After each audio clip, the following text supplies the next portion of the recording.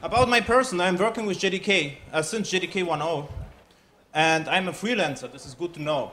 So I'm Java champion. Doesn't mean I'm totally independent from Sun. Someone asked me whether I'm working for Sun. Nothing. I'm freelancer. Freelancer is something like one-man show. So no vacation, just work and just Java, something like this. Yeah. And actually, I didn't like some stuff in J2E, so I joined Java E6, EJB3.1, and JPA 2.0 expert groups and tried to change the world. And some means it worked, yeah, sometimes. I wrote some books, about 6 or 7, all in German, so it's worthless for you. The last as well. Pictures are great, you know, but the text is worthless, German. But the next one will be cool because it's for US. So I think Polish is very hard to me to write Polish text, but US will be better. So why this talk? You see I'm a little bit interactive. I'm doing consulting work with J2E, and what I noticed, at least in Germany and Europe, that always every architecture look like this. So it was accident with a whiteboard. I had no idea it is here, but it's perfect. So you got a database, and people obsessed about abstraction in Germany.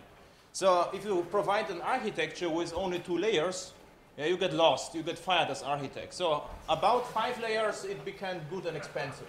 So you have JDBC is obvious, right? Then you have Hibernate, which is probably obvious. Then you have JPA, yeah? And then fun starts. Like, okay, because JPA, you know, you are somehow tightly coupled to objects and, I don't know, to the relational databases. And could be in future LDAP, flat files, or something like this. So we have to provide, I don't know, DAO, no?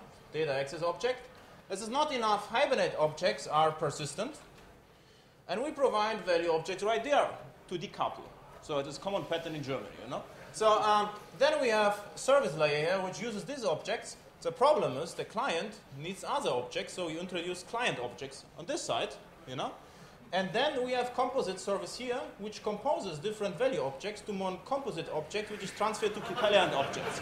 So, and at the last 2 years, in my consultant work, what I did, I just deleted about 80% of layers. And everyone was happy. They say, cool, yeah, you have great knowledge, great experience. And what I actually did, I asked my customer, what happened in the past in case that German customers, or I never did I had this very short project in Katowice. It was porting from Java virtual machine on Linux to real-time Linux. It was perfect experience, but it's only a very, very, very short project. So when in German and European customers, so Switzerland, Austria, and so forth, what happens? They only see the UI. So every feature request is something like, I need a field here, one more field. What happens there? You have to extend client object, composite object, service object, DAO, database, and all the layers. So actually, abstraction became worthless. Okay. So, and this is a little bit of my talk, just to be more pragmatic.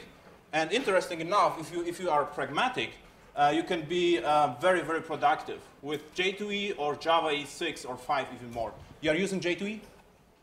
Who use it? J2 1.3? 1.4? Who uses Java E5? Hey, great. Yeah, cool. And Java E6, no? Java E6? It's not finished yet. You are from expert group? Okay. It's a very interactive cloud, yeah. EJB3.1. So if you don't know this, it's just basically a Pojo. And the funny story is in Germany, people don't like EJBs because they are heavyweight. Heavyweight doesn't, actually no one knows what it means. So heavyweight is something like too big or something like this. The truth is, actually you have to just to provide at stateless and local annotation. And in Glassfish, it is something like JBoss, but it's released yet. JBoss, we have to wait some quarters until it's released, but it will come eventually, perhaps in Java 7 days or something like this. In Glassfish, the whole EJB container is about 400 kilobytes, not megabytes, but kilobytes. You know WebSphere? There's a splash screen of WebSphere or something like this that comes up, okay? So it is a very, very lean. Of course, it's not complete now, but it's very lean. And my observation was actually EGB3 are much better. 3, EGB fasole 3, no?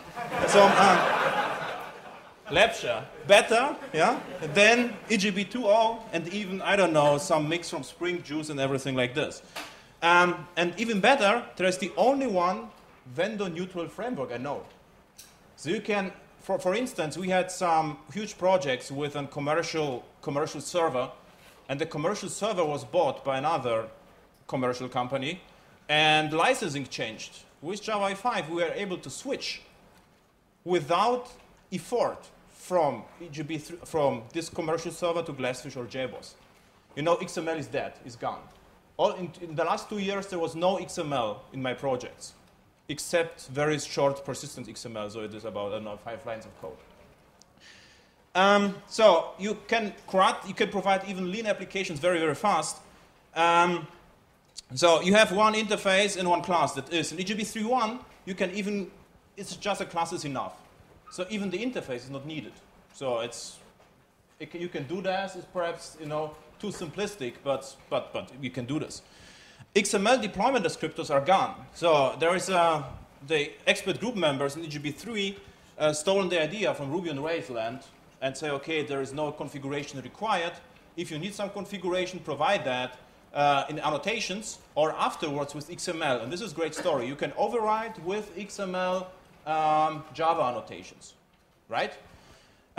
If you have some question, just ask in Polish, German, or English. So Polish would be dangerous, but we can try it, you know. So questions so far? No questions. Performance overhead of session beans, about 3%. So I measured plain Pojo with servlet and cascading to EGB3, and there was about 1 millisecond overhead. Invocation overhead is nothing. It's absolutely nothing. And what you also gain with EGB3 or EGB2 even is the monitoring data.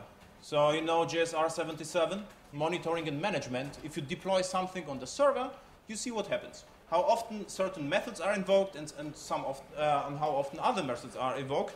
If you have an Pojo framework on Tomcat, you see probably that the method post was invoked 1 million times and to get only 2 million times or 500,000 times, but you see nothing. Yeah?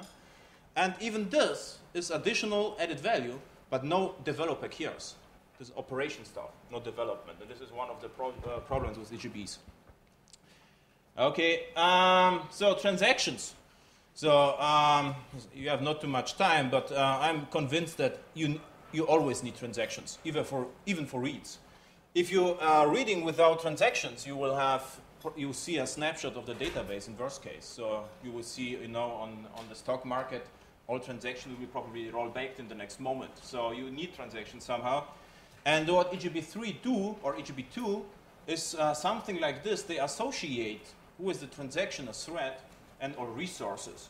So what does it mean if I go to an EGB and this EGB is started in a thread and I access the persistence several times in one transaction, I get the same reference back over and over again. If you do it with my own framework, I have about 50 copies of one object from the database. You know, there is a huge benefit of transactional persistence over homegrown persistence because you are working with references, no values. Okay.